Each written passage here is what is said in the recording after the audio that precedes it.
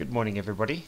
Today I've decided to post a video describing why I think this particular tiebreaker was rigged, and if it's not rigged, then what is it? I would appreciate your comments, thoughts. You can tell me what you think happened here, but I will tell you why I think it was rigged. Alright, so in this CTTH we have 94 yards to the flag, with 3 feet drop in elevation and 8 to 12 miles an hour side wind, but it is coming down. As you can see, it is a slight headwind as well. So what I decided to do here was to use about 95% power, because the hole is playing at about 93 yards. I usually like to aim about 2 yards behind the flag, so 2 yards extra. So if it's a 93 yard shot, I'll use about 95% power, and usually it loses a touch of distance, and with a little bit of backspin it'll actually drop and stop.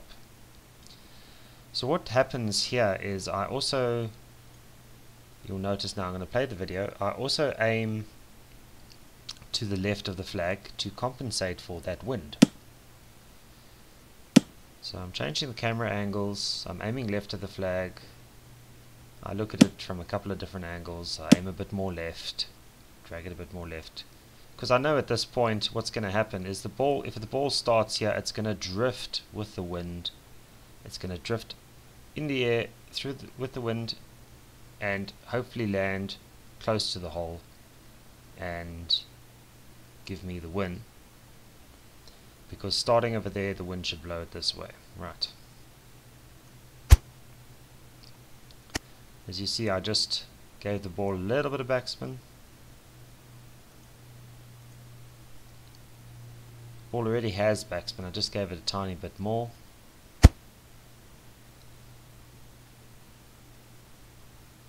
Alright, I'm happy with everything, and I've committed now.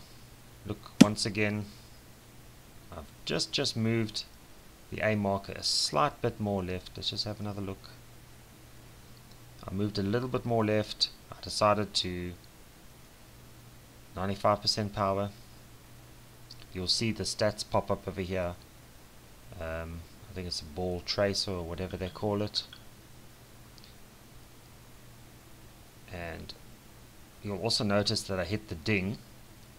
And anybody who knows how the ding works, it means that you've hit the perfectly straight shot. The ball should go exactly where you've aimed it. Not left, not right. There's the ding. There, the ball's already leaving before the club even hits it, but that's just a graphical issue. Alright. Now the ball's on its way up in the air, and what I'd like to do here is just pause for a moment and look at this particular frame, or slight frame before this in Photoshop, where, as you can see, that's the ball's position over there. This yellow line indicates the path that the ball took.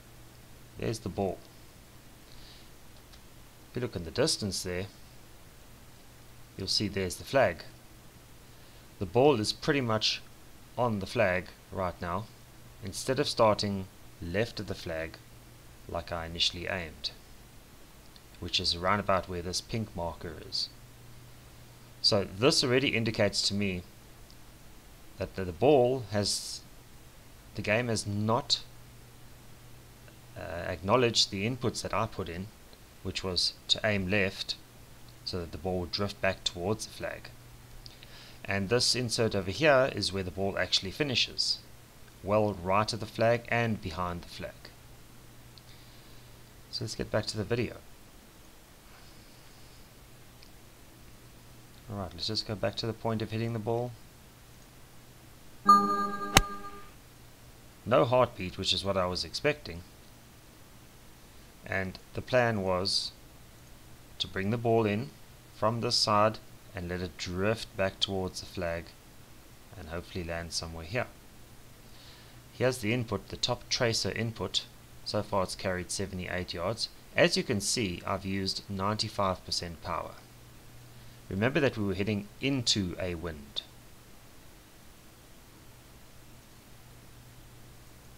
And there we go.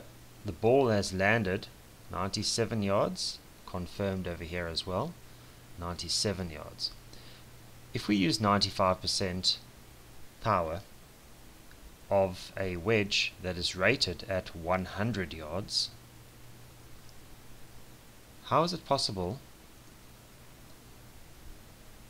that even into the wind the ball will carry 97 yards? And as you can see, it basically plugs and stops, rolls back a little bit, which is usually what I like to do. I like to land the ball around the hole and let it roll a little bit, just a tiny bit.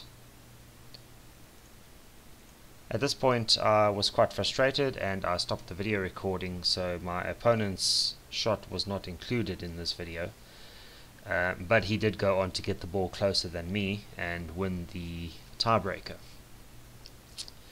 My argument is, as I've described, I used 95% power, the shot carried 97 despite the shot going into the wind. An additional 2 yards of carry was added to my shot despite the wind. The wind should have slowed the ball down. Furthermore, the ball did not even start on the actual line that I aimed, which was well left of the flag. So I aimed over here, and what the game is trying to tell me is that this little bit of wind makes the ball finish over here. That's a lot of variation in distance for an 8 to 12 mile an hour wind.